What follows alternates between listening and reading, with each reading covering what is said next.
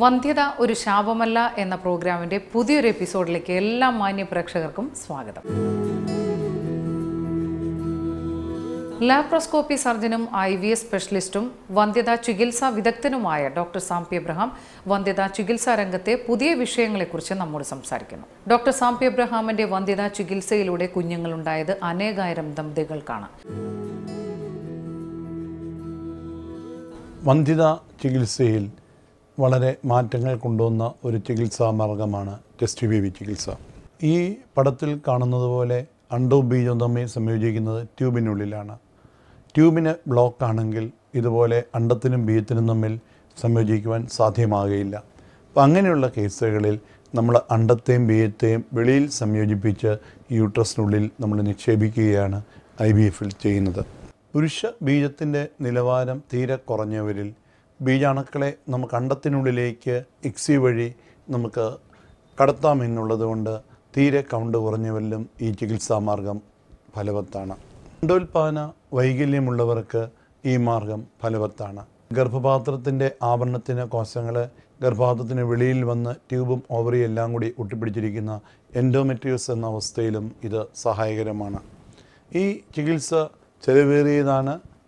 അപ്പം അതുകൊണ്ട് തന്നെ വന്ധ്യാ ചികിത്സകളിലേക്ക് ഇത് അവസാന ചികിത്സയായിട്ട് പിന്തള്ളപ്പെടാറുണ്ട്.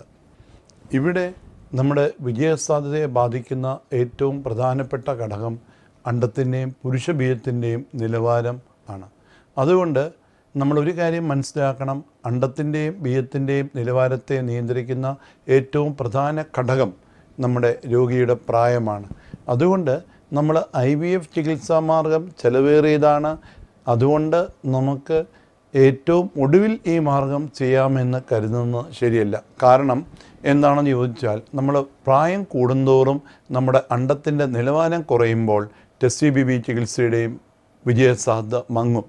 അതുകൊണ്ട് സാധാരണ ചികിത്സകൾ ചെയ്ത് ഫലം കിട്ടുന്നില്ല എങ്കിൽ നമ്മൾ വേറെ സെൻ്ററുകളിൽ പോയി വീണ്ടും ആ ചികിത്സ തുടരുകയല്ല വേണ്ടത്.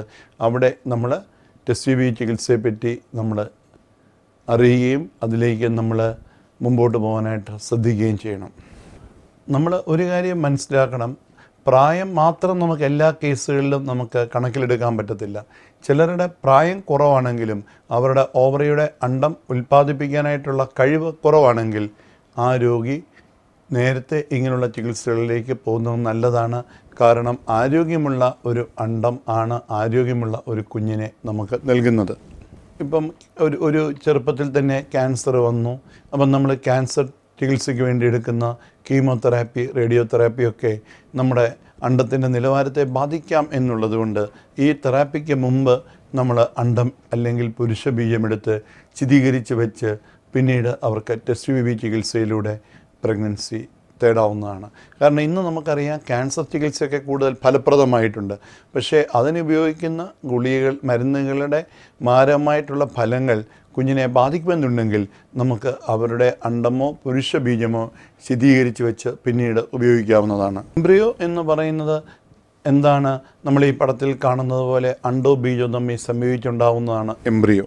ഇത് ഒരു മനുഷ്യൻ്റെ അവൻ്റെ പ്രാരംഭിക സ്റ്റേജിലുള്ള ഒരു ഘട്ടമാണ്. ഇതാണ് നമ്മളിൽ പടത്തിൽ കാണുന്നത്. നാം എല്ലാം ഈ ഘട്ടത്തിലൂടെയാണ് വളർന്ന് ഈ ലെവലിലെത്തിയത്. ആ ശരിയായിട്ടുള്ള ആ ഒരു അന്തരീക്ഷത്തിൽ ഈ ഭ്രൂണത്തിന് വളർന്ന് കയറാൻ പറ്റും. ഈ ഭ്രൂണം വിവിധ ഘട്ടങ്ങളിലൂടെ വളർന്ന് ഒരു കുഞ്ഞാവുന്നതാണ് നമ്മളിപ്പോൾ കാണുന്നത്. ഉദാഹരണത്തിന് ട്യൂബിന് ബ്ലോക്ക് ആണെങ്കിൽ നമ്മൾ ട്യൂബിനുള്ളിലേക്ക് ട്യൂബ് കടത്തി ഈസ്ട്രോസ്കോപ്പിക് ട്യൂബിക്കാലിലേഷൻ ചെയ്ത് നോക്കാം. അങ്ങനെ നമുക്ക് ട്യൂബ് തുറക്കാൻ പറ്റിയെങ്കിൽ ആ മാർഗം ഫലവത്താണ്. പലപ്പോഴും ടെസ്റ്റ് ബേബി ചികിത്സയെപ്പറ്റി ചോദിക്കുമ്പോൾ ആളുകൾ വിജയസാധ്യതകൾ തിരക്കാറുണ്ട്. പക്ഷേ നമ്മൾ മനസ്സിലാക്കണം, ഓരോ വ്യക്തിയെ സംബന്ധിച്ചിടത്തോളം അവൻ്റെ ആ സാധ്യതയെ കണക്കിലെടുത്തിട്ട് വേണം നമ്മളതിൻ്റെ വിജയസാധ്യത കാണുവാനായിട്ട്. നമ്മൾ ടെസ്റ്റ് ബേബി ചികിത്സയ്ക്ക് തയ്യാറെടുപ്പോടുകൂടെ വേണം നമ്മളത് കടന്നു പോകാൻ. കാരണം വളരെ സ്ട്രെസ്ഫുള്ളാണ് ഒരു IVF ചികിത്സ എന്നുള്ളത്. ശാരീരികമായും മാനസികമായും ഒരു വ്യക്തിയെ അഫക്റ്റ് ചെയ്യുന്ന ഒരു ചികിത്സാ മാർഗമാണ് ടെസ്റ്റ് ബേബി ചികിത്സ. സെമിനകത്ത് ബീജാണുക്കളില്ലാത്ത അവസ്ഥയായ അസസ്പേമിയയുള്ളവർക്ക് വലിയ സഹായകരമാണ്. നമുക്കറിയാം, വിവാഹം കഴിഞ്ഞ് ഒരു ഡോക്ടറെ കാണാൻ പോയി പരിശോധനയിൽ സെമിനകത്ത് ബീജാണുക്കൾ ഇല്ല എന്ന അവസ്ഥ പെട്ടെന്ന് കാണുമ്പോൾ അത് രോഗിയെ, ദമ്പതികളെയും മാനസികമായി വളരെയേറെ അഫക്റ്റ് ചെയ്യും. പുരുഷന്മാരിൽ 1% പേരിൽ ഈ അവസ്ഥ കാണപ്പെടുന്നുണ്ട് എന്നുള്ള കാര്യം നാം അറിയണം. പലപ്പോഴും ഇങ്ങനൊരവസ്ഥ കേൾക്കുമ്പോൾ ഇനി എന്താണെന്നുള്ളൊരു ചിന്ത അവരെ കുഴയ്ക്കും. വന്ധ്യാ ചികിത്സ എടുക്കുന്ന 10 മുതൽ 15% പേരിൽ ഈ അസസ്പെർമിയ കാണുന്നുണ്ട് എന്നും നാം അറിയേണ്ടതായിട്ടുണ്ട്. ഒരിക്കലും ഒരു സെമൻ സാമ്പിളിനകത്ത് ബീജാണുക്കൾ ഇല്ല എന്ന് പറഞ്ഞ് എനിക്കിനി ഒരിക്കലും ഒരു വിജയസാധ്യതയില്ല എന്ന് കരുതി മുമ്പോട്ട് പോകരുത്. അറ്റ്ലീസ്റ്റ് 2 സാമ്പിളെങ്കിലും നമ്മൾ നോക്കണം. ഇവിടെ നമ്മൾ അവിടെ കണ്ടു കഴിഞ്ഞാൽ നമ്മൾ തളരാതെ മുമ്പോട്ട് പോകുവാൻ പ്രത്യേകം ശ്രദ്ധിക്കണം. രോഗിയുടെ ശാരീരിക പരിശോധന, ഹോർമോൺ ടെസ്റ്റുകൾ, ജനറ്റിക് കൗൺസിലിംഗ് ഇവയെല്ലാം വളരെ പ്രാധാന്യമുള്ളതാണ്. ഇതാണ് നമ്മൾ പടത്തിൽ കാണുന്ന പ്രശ്നം. ബീജം കൊണ്ടിരുന്ന കൊള്ള് കാണുന്ന ചില കേസുകളിൽ നമുക്കവിടെ തടസ്സം ഉണ്ടായെന്ന് വരാം. ചില കേസുകളിൽ ഉൽപ്പാദനമുണ്ട്, കൊണ്ടുവരുന്ന കൊള്ളിൻ്റെ തടസ്സമായിരിക്കും. ചില കേസുകളിൽ ഉൽപ്പാദനമില്ല എന്ന് വരാം. 1993 മുതൽ ഇക്സി ചികിത്സയിൽ വന്ന മാറ്റം ഇതുപോലെ സെമനകത്ത് ബീജാണുക്കൾ ഇല്ല എന്നുള്ളവർക്ക് വലിയ പ്രതീക്ഷ നൽകുന്ന ഒരു മാർഗമാണ്. ഇവിടെ നമ്മൾ മനസ്സിലാക്കണം, ഇതിൻ്റെ കാരണങ്ങൾ വൃഷ്ണത്തിന് വെളിയിൽ വരാം, വൃഷ്ണത്തിൻ്റെ പ്രശ്നങ്ങൾ കൊണ്ടുവരാം. വൃഷ്ണത്തിൻ്റെതല്ലാത്ത കാരണങ്ങൾ എന്താണെന്ന് നമുക്ക് പരിശോധിക്കാം. തലച്ചോറിലുള്ള പിറ്റ്യൂട്ടറിയുടെ പ്രവർത്തനം കുറയുന്ന ഹൈപ്പോപിറ്റ്യൂട്ടറിസം എന്ന അവസ്ഥ, നമ്മുടെ ശരീരത്തിലെ പ്രൊലാക്റ്റിൻ എന്ന് പറഞ്ഞ ഹോർമോണിൻ്റെ അളവ് അമിതമായി കൂടുന്ന അവസ്ഥ. ഈ അസസ്പെർമിയ ഉള്ളവരിൽ 2% പേരിൽ ഇതുപോലെ തലച്ചോറിൻ്റെ പ്രവർത്തന വൈകല്യം മൂലം അവർക്ക് ഈ അവസ്ഥ ഉണ്ടായെന്ന് വരാം. ചില കേസുകളിൽ ടെസ്റ്റീസ് ബീജം ഉൽപ്പാദിപ്പിക്കുന്ന വൃഷ്ണം വളരെ ചെറുതാവും, ചിലപ്പോൾ അതില്ലാതെ വരാം.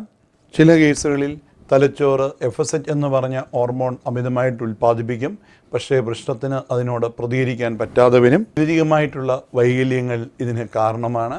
ഉദാഹരണത്തിന് ക്ലൈൻഫെറ്റർ സിൻഡ്രോം എന്ന അവസ്ഥയുള്ളവരിൽ ഇതുപോലെ അസസ്പെർമിയ ഉണ്ടായെന്ന് വരാം. ഉണ്ടായ നീർക്കെട്ടിൻ്റെ ഭാഗമായിട്ട് ഇങ്ങനെ ഉണ്ടായെന്ന് വരാം.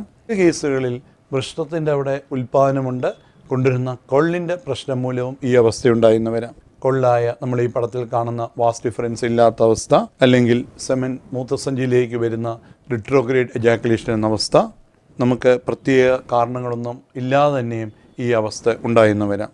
നമ്മളെപ്പോഴും ഓർക്കണം, ജനിതക വൈകല്യങ്ങൾ ഇതിൻ്റെ ഒരു കാരണം തന്നെയാണ്. ജനറ്റിക് സ്റ്റഡി ചെയ്യുമ്പോൾ നമുക്ക് ഇതേപ്പറ്റി കൂടുതൽ അറിയുവാനായിട്ട് കഴിയും. Y ക്രോമോസോമിൻ്റെ ഏതെങ്കിലും ഭാഗം മുറിഞ്ഞു മാറുന്നത് മൂലവും ഈ അവസ്ഥ ഉണ്ടായെന്ന് വരാം. Y ക്രോമോസോമിൻ്റെ ഭാഗങ്ങളെയാണ് നമ്മൾ അസസ്പെർമിക് ഫാക്ടർ എന്ന് പറയുന്നത്. ഇങ്ങനെ ഉള്ളവർ തീർച്ചയായിട്ടും ജനിതക പരിശോധനകൾക്കും വിധേയരാകണം. മണിയെ സ്റ്റിമുലേറ്റ് ചെയ്യുന്ന FSH LHൻ്റെ അളവ് ചില കേസുകളിൽ വളരെ കുറവാണെങ്കിലും നമുക്ക് ഈ അവസ്ഥ കണ്ടുവെന്ന് വരാം. പണ്ട് നമ്മൾ വിചാരിച്ചിരുന്നത് ഈ വൃഷ്ണത്തിൻ്റെ എല്ലാ ഭാഗത്തും ഒരുപോലെ ബീജോൽപാദനം ഉണ്ടെന്നുള്ളതാണ്. അപ്പോൾ ടെസ്റ്റീസിൻ്റെ ഒരു ഭാഗത്തു നിന്ന് നമ്മൾ നീഡിൽ കുത്തി എടുത്ത് നോക്കി അവിടെ ബീജാണുക്കളില്ലെങ്കിൽ ഉൽപ്പാദനമില്ല എന്ന് കരുതിയ ഒരു കാലഘട്ടമുണ്ടായിരുന്നു. ഇന്നിപ്പോൾ ഈ സ്പോമിനെ എടുക്കുവാൻ പല പുതിയ മാർഗങ്ങൾ വന്നിട്ടുണ്ട്. നമ്മൾ മൈക്രോസ്കോപ്പിൻ്റെ അടിയിൽ ടെസ്റ്റീസിൻ്റെ പല ഭാഗത്തെ കണ്ട് വിജയസാധ്യത ഉള്ള ഭാഗത്തു നിന്ന് മാത്രം നമ്മൾ കൊള്ളുകളെടുത്ത് അവിടെ നിന്ന് നമ്മൾ ബീജാണുക്കളെ വേർതിരിച്ചെടുക്കുകയാണ് ചെയ്യുന്നത്. അപ്പോൾ ഞാൻ പറയുവാൻ ശ്രമിക്കുന്നത്, ടെസ്റ്റ് ചികിത്സ വളരെ സഹായകരമാണ്. ഏറ്റവും ഒരു അവസാന വാക്കാക്കി കരുതി പ്രായം കൂടിയ ശേഷം ഈ ചികിത്സയ്ക്ക് പോകാമെന്ന് കരുതുന്നത് ശരിയല്ല. ഓവറിയുടെ പ്രവർത്തനക്ഷമത കുറഞ്ഞവർ സാധാരണ ചികിത്സ ചെയ്ത് ഫലപ്രദമാകുന്നില്ലെങ്കിൽ നേരത്തെ ചെയ്യുന്നതാണ് നല്ലത്. സെമനകത്ത് ബീജാണുക്കൾ ഇല്ല എന്ന് കണ്ടാൽ ഒരിക്കലും അതൊരവസാന വാക്കാണെന്ന് കരുതി എൻ്റെ ജീവിതം തകർന്നു, നമുക്ക് ബന്ധം വേർപ്പെടുത്തണം, ഇങ്ങനെയൊക്കെയുള്ള ധാരണകൾ തെറ്റാണ്. അവിടെ നമുക്ക് ധാരാളം ചികിത്സാ മാർഗങ്ങളുണ്ട്. അത്യാധുനിക ചികിത്സാ സഹായങ്ങൾ പലപ്പോഴും സഹായകരമാണെന്നുള്ള അറിവ് നമുക്കുണ്ടാവണം. അസസ്പെർമിയ അല്ലെങ്കിൽ സെമനകത്ത് ബീജാണുക്കൾ ഇല്ല എന്ന് കാണുമ്പോൾ ആകെ തളർന്ന് മുമ്പോട്ട് പോകാൻ കഴിയാതെ കുഴങ്ങി നിൽക്കാതെ കൂടിയ ചികിത്സാ മാർഗങ്ങൾ തേടുവാൻ ശ്രദ്ധിക്കണം.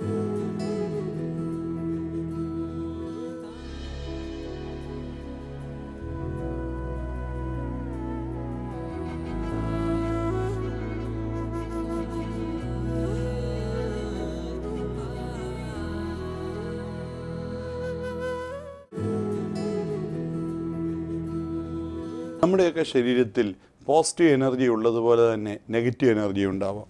എപ്പോഴും നമ്മുടെ കുടുംബാന്തരീക്ഷത്തെ പറ്റിയോ അല്ലെങ്കിൽ നമ്മുടെ തൊഴിൽ രംഗത്തെ പറ്റിയോ പരാതി പറയുന്ന ഒരു മനോഭാവമുണ്ടെങ്കിൽ ഈ നെഗറ്റീവ് എനർജി നമ്മളിൽ കൂടുതലാണെന്ന് നമ്മൾ മനസ്സിലാക്കണം. നമുക്കെപ്പോഴും ദേഷ്യം വരുന്നൊരു അവസ്ഥയാണെങ്കിലും ഇതുണ്ടാവാം. എപ്പോഴും ഒരു ഭയം, ഒരു നിരാശയൊക്കെ വരുന്നത് നെഗറ്റീവ് എനർജിയുടെ ഒരു അതിപ്രസരം മൂലമാണ്. മറ്റുള്ളവരുമായിട്ട് ഇടപെടുവാൻ ബുദ്ധിമുട്ടാണ്. മറ്റുള്ളവരുമായിട്ട് ഇടപെടുന്നത് കഴിയുന്നത്ര ഒഴിവാക്കാൻ നമ്മൾ ശ്രമിക്കുക. നമ്മളെപ്പറ്റി തന്നെയും മറ്റുള്ളവരെ പറ്റിയും വളരെ വിമർശനമായിട്ട് ചിന്തിക്കുക. ഇതൊക്കെ നെഗറ്റീവ് എനർജിയുടെ ലക്ഷണങ്ങളാണ്. നമ്മളെപ്പോഴും ജീവിതത്തിൽ ചെയ്യുവാനാണ് ശ്രമിക്കേണ്ടത്, അല്ലാതെ ചെയ്യുവാൻ പറ്റത്തില്ല എന്ന് പറയുകയല്ല. എല്ലാത്തിനെ പറ്റിയും ഒരു വിമർശന സ്വഭാവം ഒരിക്കലും ജീവിതത്തിൽ കൊണ്ട് നടക്കരുത്. നെഗറ്റീവ് അനുഭവത്തിലൂടെ നമ്മൾ കടന്നു പോവുകയാണെങ്കിലും അതിലെന്തുണ്ട് നമുക്ക് നല്ല ഒരു ഘടകം എന്ന് നമ്മൾ മനസ്സിലാക്കി മുമ്പോട്ട് പോകാൻ നമ്മൾ ശ്രദ്ധിക്കണം. നമ്മുടെ ചിന്തകളാണ് പലപ്പോഴും നമ്മളെ പരിമിതപ്പെടുത്തുന്നത് നമ്മൾ മനസ്സിലാക്കണം. പലപ്പോഴും നമ്മൾ മനസ്സിലാക്കണം, നമ്മളെപ്പറ്റി സംസാരിക്കുവാനോ നമ്മളെ ശ്രദ്ധിക്കുവാനോ അല്ല മറ്റുള്ളവർക്ക് നേരം. അവർക്ക് അവരുടേതായ ധാരാളം പ്രശ്നങ്ങളുണ്ട്. അതുകൊണ്ട് മറ്റുള്ളവർ നമ്മളെപ്പറ്റി എന്ത് ചിന്തിക്കുമെന്ന് കരുതി സമയം കളയരുത്. വന്ധ്യ ചികിത്സ ഒരു നെഗറ്റീവ് ഊർജ്ജമുണ്ടാക്കുന്നൊരവസ്ഥയാണ്. അവിടെ നമ്മളതിനെ അതിജീവിക്കണമെന്നുണ്ടെങ്കിൽ നമ്മുടെ ഉള്ളിൽ പോസിറ്റീവ് ഊർജ്ജം വേണം. നല്ല ചിന്തകളുണ്ടാവാൻ ശ്രദ്ധിക്കണം. അതിന് പ്രാർത്ഥനയ്ക്ക് വലിയൊരു ശക്തിയുണ്ട്. വന്ധ്യ എന്നൊരു ശാപമല്ല. വന്ധ്യയ്ക്ക് വ്യക്തമായിട്ടുള്ള ചികിത്സകളുണ്ട്. ഈ ചികിത്സയുടെ പ്രയോജനം സാധാരണക്കാരെ ആൾക്ക് ലഭിക്കണമെന്ന് എൻ്റെ മാതാപിതാക്കൾക്ക് വളരെയേറെ ആഗ്രഹമുണ്ട്.